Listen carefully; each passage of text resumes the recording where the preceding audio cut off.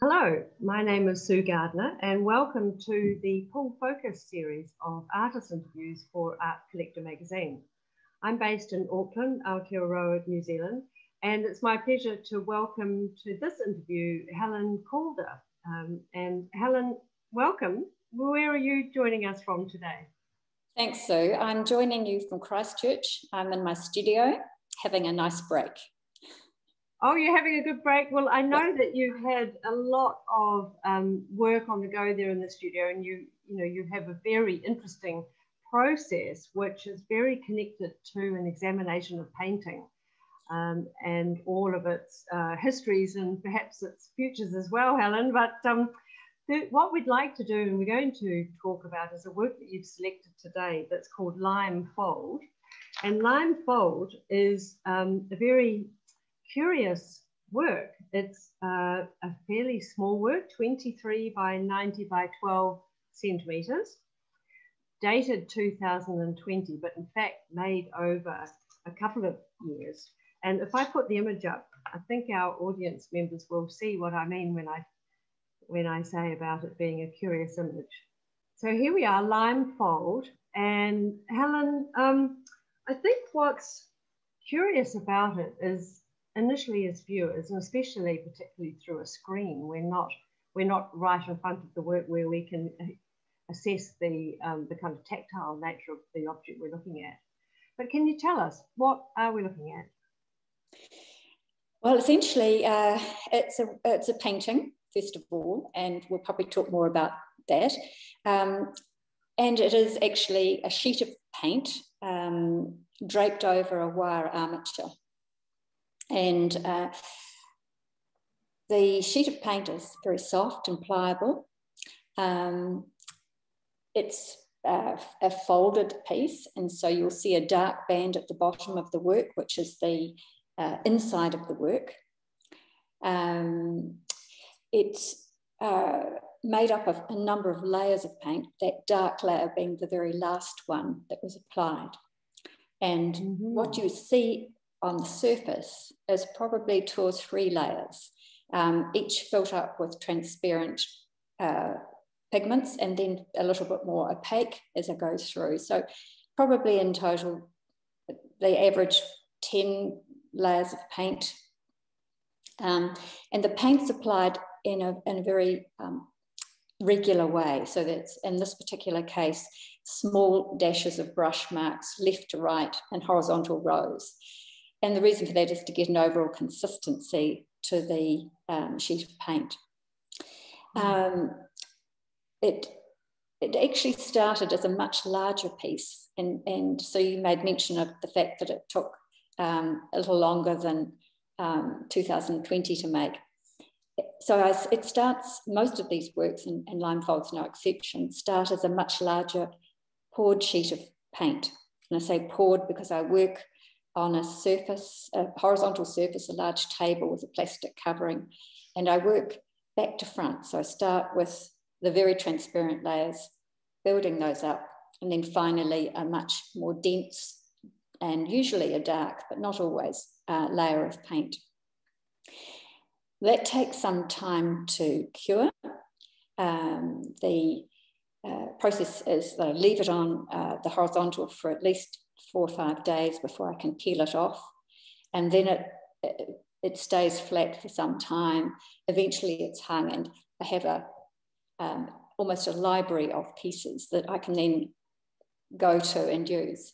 And in this particular case, I wanted to emphasize the pliability of the softness of this paint surface. I mean, one way to discover it is to touch it, but obviously we can't in a photograph, and in a gallery you probably get told off. But by introducing another element to the work, we get the feeling of it not being totally rigid. So when I was making this work, it was cut and folded in one direction, left for some time, and then opened out and refolded back over the armature. So what we see is that vertical crease down the work, which I think it does give that feeling. Well, Helen, a quick question about the pliability and the softness of the surface. You know, we think about surfaces of paintings that maybe have been around for some time, and we particularly think about the way surfaces of paints crack over time. Do you have a particular technique which, in a way, enables this kind of pliability, this softness to happen for you to lift it from the horizontal to drape it as you have without cracking? The paint is incredibly flexible. Of course, it's acrylic paint. If I was using oils, it would be quite different. But acrylic and enamels have a very strong binding, and so that creates the flexibility. Right. Now you say that this beautiful skin of paint is draped over an armature, and that's what we're looking at here. So have you experimented with a range of armatures, and this one in particular gives you a lot of pleasure in that it's sitting out from the wall as it is?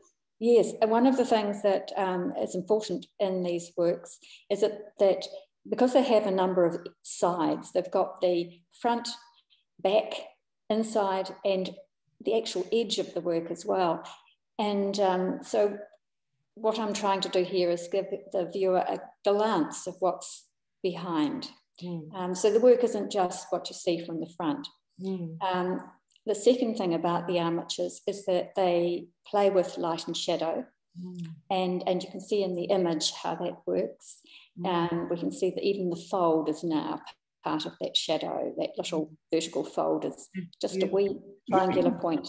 And the other lovely thing is too that we get colour reflection. So as you view the work from the side, which we can't hear, but we get this lovely glow from the wall behind. There is a sense of that, Helen. I'm looking at the bottom shadow. There's kind of two layers of shadow, and the top layer where it's closest to the actual paint, you can see a tinge of I think of it like a crepuscular glow. You know, this idea about it. It's just a sort of a faint twilight glow somehow, and that's a beautiful moment, which then does perhaps encourage people to, if someone was standing in front of this, they might want to crane their necks around and have a look at the sides and just see what's happening. And it makes it all about the front and the back, as well as the insides and back to front edges and so on. Yes, indeed. Well, look, what we'll do is we'll pop that image back down. Delve into a little bit more about what's behind the making of Limefold.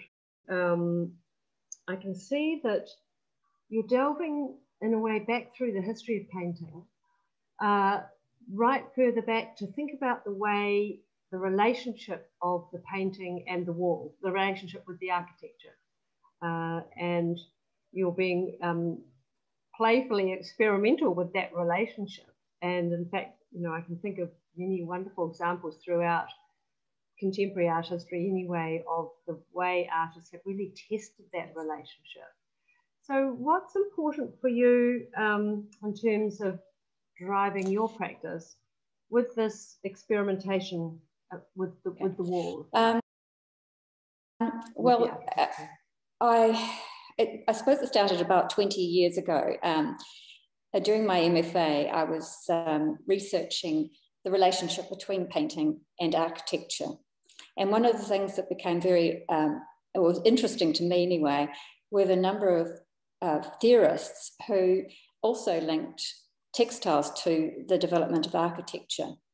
And I could see a link straight back through this lovely thread, if you like, from painting through architecture to textiles. And there are a number of theorists who've put forward ideas, but one resounded with me at the time. It was a German architect from the 19th century who wrote about the early beginnings of architecture, and his theory is that it began with weaving. As nomads, we travelled and we had to take our shelter with us. And he then went on to say that there are four main parts to architecture: the house, the earthworks, the roof structure, and so on, and the textile wall. And to me, that kind of, it sort of set me on a journey thinking about how painting has changed so much from being incorporated actually even into a wall in earlier times to being an object on the wall. So that was one aspect of the practice, of my early practice, that became, well, the experimentation was around that. Mm. And so you're taking really this idea about the way, the softness, the interweaving in terms of the textile reference being draped across a rail, and really combining, if you like, or disrupting what we might expect to find. And of course, it's a discussion with regards to painting that's been perhaps going on since about at least the middle of the 20th century, where we've really tested, well, what is this thing called painting?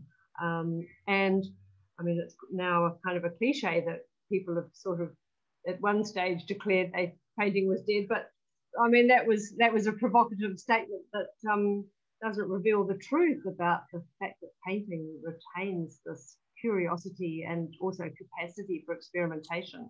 So what's been your driver when you think about a work like Linefold, to think about the fundamentals of painting?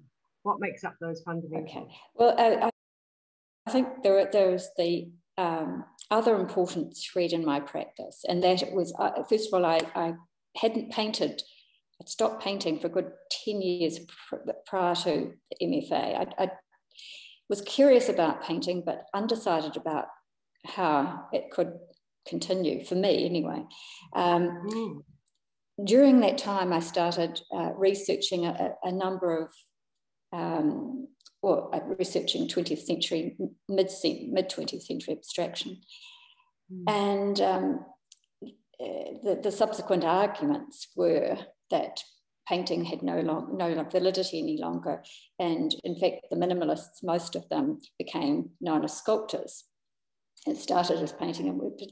They minimized and reduced painting to what they considered were the essentials, to the point where they abandoned painting. And I felt that there was something missing in there. So in further research, I came across the Supports and Surfaces group. And they're a French group of painters who, working quite differently, had what appeared to be reduced painting. But their reduction was more about a recalibrating of painting, if you like, thinking about the essential elements of canvas and support, stretcher and support. And so with that in mind, I thought that I could find something within that would help my own practice develop. And so the two elements in my work that I'm most concerned with are the support and the surface. And out of that, I've developed a practice that has not just the singular surface, it has, as I mentioned earlier, the fronts, the backs, the edges, inside, outside. And the location of the support, or the nature of the support.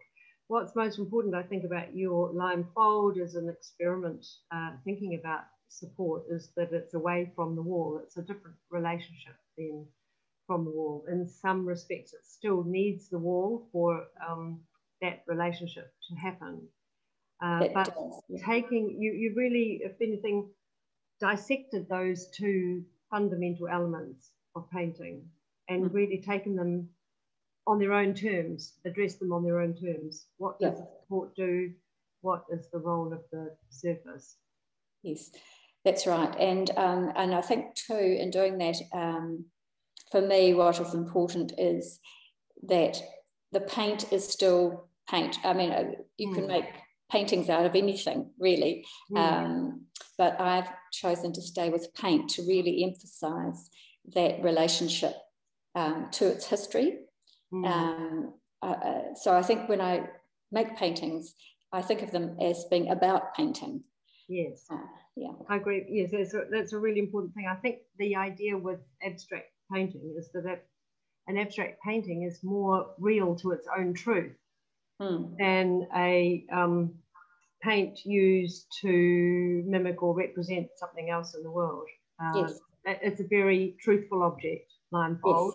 Yes. It's celebrating and relishing its own existence. And thank you for sharing all the thinking that's gone behind it for this particular series. Thank you, Helen. Okay, thanks, Sue. And thanks everyone for joining Full Focus with Art Collector magazine today.